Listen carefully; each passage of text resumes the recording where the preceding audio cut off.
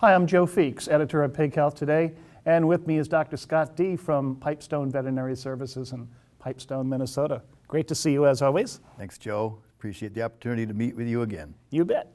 Now, lots of people think of PRRS when they think of Scott Dee. You've been doing a lot of work with the disease for more than 20 years, as I recall. It's a viral disease, but it's always accompanied by bacterial infections, isn't it?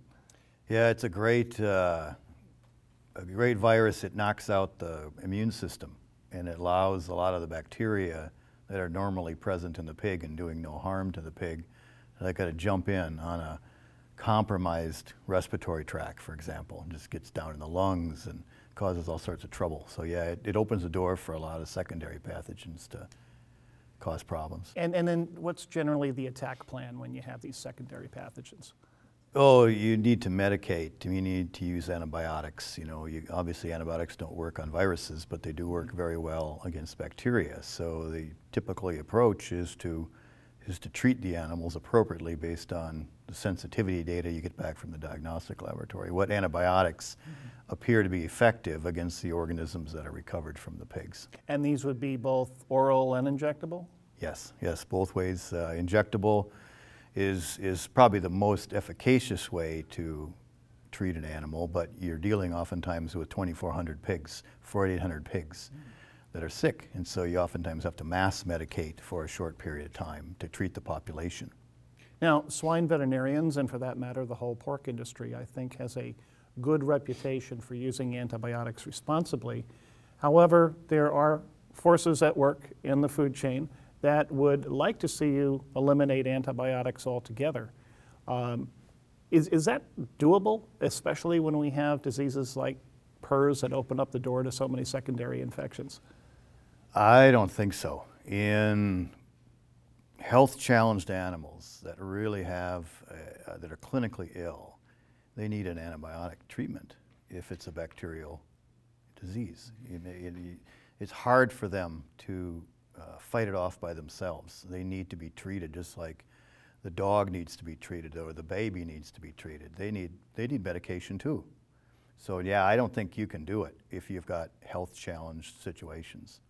Well, nevertheless, I understand that you recently conducted a study that you presented here at the Lehman Conference, taking a look at PRRS-infected animals in antibiotic-free situations. Why don't you tell us a little bit about the study?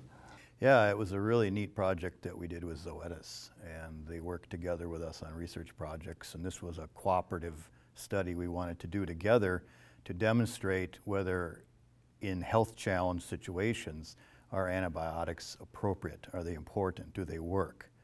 And so in our research facility we set up 3 groups of animals, 2 groups which received medication appropriately, and the other group which was antibiotic-free, for example. They'd never received any medication from birth all the way through the growth period, which was the plan.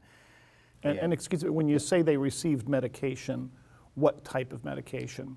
Sure. Whether injectable, oral? Both. Okay. Yeah, both. It was we had a medication plan for the 2 groups, which were the treatment groups, and then the control group was really the ABF group, or the antibiotic-free group. And how old were the pigs? Well, it was started at birth all the way through the marketing period, so it was a 6-month trial. Yeah, and to kind of understand the need for antibiotic in the health challenge situation, we kind of purposely infected a small subset of the pigs with PRRS virus and let the virus kind of spread its way through the population like it would in a normal, natural situation. And we learned within probably a week or 2 that the animals that were in the ABF group, or the antibiotic-free group, the animals that were sick but we could not treat them with antibiotics, suffered greatly. And we had, because of welfare reasons, we had to stop that study. We had to pull the plug and treat the entire group and put it back onto medication because the pigs were, clearly it was a welfare issue. They were really suffering. And the And people, what specifically were you seeing? oh gosh, we were seeing just high mortality levels. We were seeing a lot of weight loss, pigs, huddling and piling, and just very feverish, very sick. This was a very aggressive challenge. And yeah, and the other thing that was really interesting, the people taking care of the pigs also suffered emotional distress. Yeah, we questioned them at times to kind of get their feelings about this, and yeah, they were very concerned that they weren't able to treat these animals like they knew they needed to be treated. So it was not only an animal issue, it was actually a human issue in the area of welfare.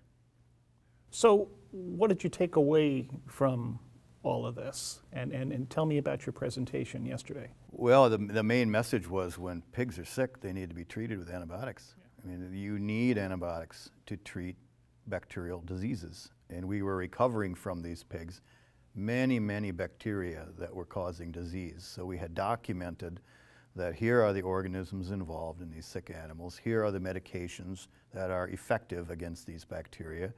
And when we finally were able to treat the antibiotic-free group, which no longer was antibiotic-free, they responded extremely well. I mean, they recovered, the welfare went up, the people involved got excited again about taking care about those animals correctly. It was such a turnaround in just the mood of the staff as well as the health of the population. It was fascinating. So they're good for morale. Yeah, well, you gotta have it's a tool in the toolbox, and it's a tool you need at certain times. We don't treat them every day. We treat them when they need to be treated. And we do it justified based on the fact, here's our diagnostic lab report, here's our sensitivity report, these are the drugs that will be effective, let's go apply them appropriately with the correct dose, the correct duration, and then let's pull them out. We don't use them all the time. We simply use them when we need them. Yet I'm sure that there would be some folks out there who would say, okay, you did the right thing, the pigs were sick, you treated them, but they never should have had that in the first place because of the way you raise pigs and what they perceive to be overcrowded conditions and so forth. Maybe they should be outdoors in the sunshine. How do you respond to that as a veterinarian?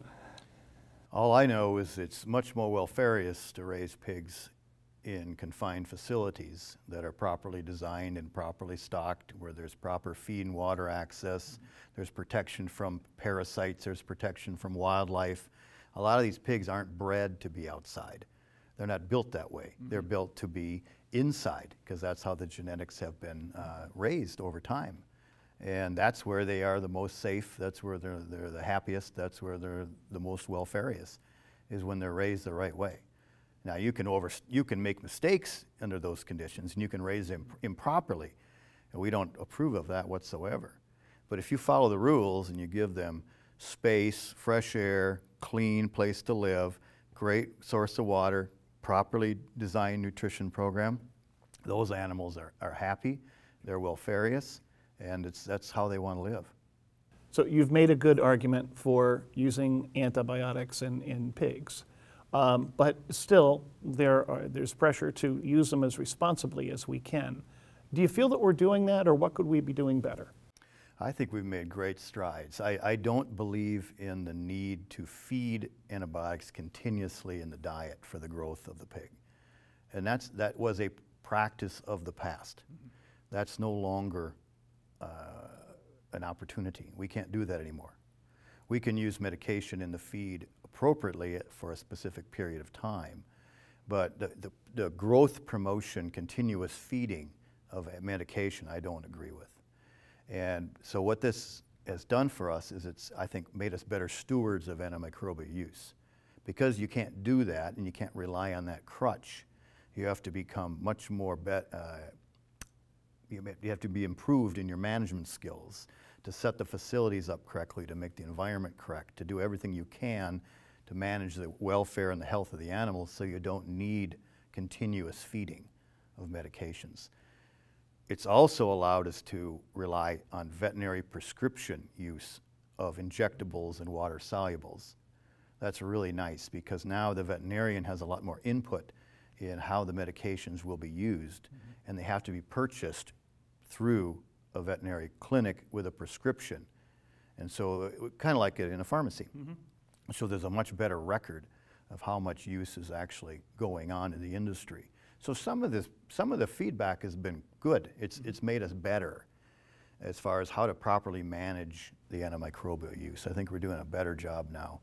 One final question regarding antibiotics. There have been a lot of changes in the poultry industry. I've seen one estimate that in 2017, about 45% of the feed produced for poultry may not have an antibiotic in it.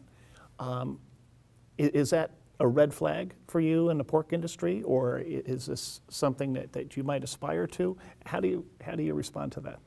Well, it's a lot easier in the poultry industry when you only have a very short, and the birds are born in eggs, and then they're only around for a short period of time. It's much more difficult when you've got a 6-month growing period for a pig to do that.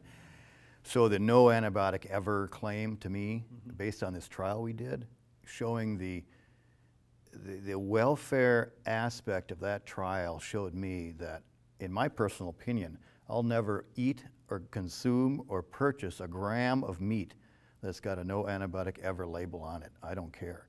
Because what I saw what happened to the animals in our study that were under the no antibiotic ever ABF group, to me it was unethical. So we need to treat animals when they get sick. And so if I see these no antibiotic ever labels, I wonder how many animals in the population died to get that meat to the grocery store, you know? So people need to think about that. What was the loss, what was the suffering, what was the welfare aspects of that flock that led to, okay, now here's your chicken, you know?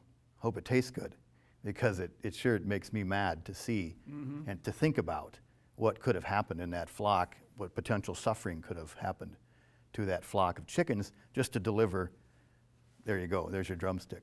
And you talked about ethics. I mean, you and other veterinarians have taken an oath to protect the welfare of these animals, haven't you? Yes, that's our job. Yeah, and we need antibiotics to do it. It's one of our most important tools. When used appropriately, it's very effective. And you just go in and you treat and you get out. You know, you do it responsibly. You treat the infection, you cure the disease, and you pull them out. So yeah, they need to be used responsibly. So that's what that trial told me was if we didn't have that tool, the suffering in the animal world would be extremely high. Well, Scott, as always, great insights and good advice as well. Thank you very much. You bet. We've been talking to Dr. Scott Dee. He is Director of Research at Pipestone Veterinary Services in Pipestone, Minnesota. Thank you again. My pleasure.